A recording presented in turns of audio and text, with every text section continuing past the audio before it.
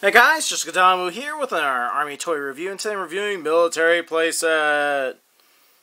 Kind of a generic name, 2 pieces. Got this at the Dollar Tree. I've gotten these tanks before in bigger playsets. The fuel tanks. Greenbrier. Anyways, I like them. I always feel like they look good as a prop. They look good with 1-inch soldiers. I suppose you could put 2-inch soldiers with them if you really wanted to. So let's keep clear. It's always a nice prop to just drop in. And as a bonus, because paying $1 for just that would kind of stink, I have this very strange anti-air tank.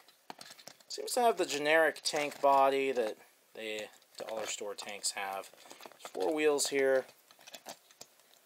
And aims up, aims down, doesn't go all the way back, and go around. It's pretty simple.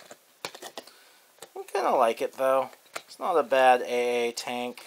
You don't actually see a lot of these in Matchbox or Hot Wheels, etc., etc. So actually, compared to the standard dollar store toy tank, this is quite nice, now that I think about it. You know what? This was $1 well spent. I was afraid I was going to regret this piece. It was just going to be kind of junk, but it's actually got some better quality to it than I expected. And these, they always look really good. Well, I hope you enjoyed the very short review. See you guys next time.